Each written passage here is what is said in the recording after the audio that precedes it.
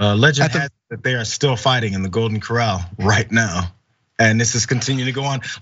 Dan, really fast, I want your response before we tell you why this started, because it's ridiculous. At the very end of that video, you just see like a thing that just says like gather together or something like that at the top as you see this brawl happening, and it's just amazing. But my first hot take reaction is, wait, why are they at Golden Corral for the steak? Because they're fighting over steak over all these things. Fighting over steak. Let's go to some of the details of this, because there's multiple accounts. It's steak, but it's not how the steak started the fight. I already pointed out it's from the Pennsylvania Golden Corral. We saw that. But also, they said it started after a customer was enraged. This is the first graphic, you guys. After a customer was enraged over the buffet chef serving another man his steak before him.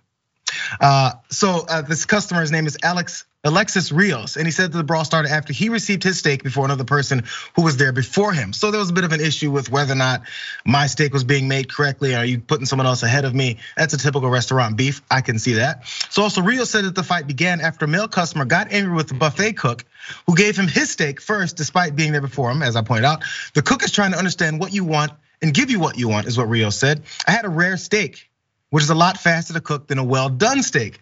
This is why I got my steak first. He also said that COVID may have been a factor in the fight, as the masks make it harder for people to understand each other. So I don't know what could have been said that would have been muted by a mask that caused this to happen. People are just hungry and they want their steaks. Also, lastly, there was another witness, Gavin Lauletta. I think he's the one who shot that video. He said that the fight erupted after a party cut another party off in line, and they took that last steak. So I don't know, there's a bunch of versions of this. The fight broke out. The main thing I took from this was, as you point out, Dan, who knew the steaks at Golden Corral were that good? Or maybe it's at this specific Golden Corral, and this steak chef definitely needs a raise because he put his foot in it. He don't care, it's what's gonna happen.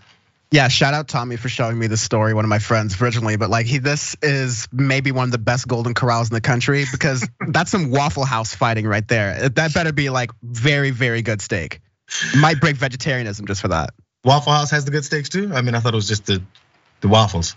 No, I'm just saying like that kind of fight is something I would see at a Waffle House. Like I wouldn't expect that kind of fight at Golden Corral. If the food is that worth fighting for, then I might consider going to a Golden Corral for mine and producer Brett's birthday. Well, Dan, the one thing I do want to say, lastly, before we go to this next break, is that the stakes were high there. I mean, they were just staking their claim on their food. I'm just saying, if I were there, I would have reached out to the chairman of the company to find out why this brawl was happening in the middle of the corral. My kid is gonna give me trouble for this later because I can toss dad jokes at him all day. I got more. You want more, Dan? You want more?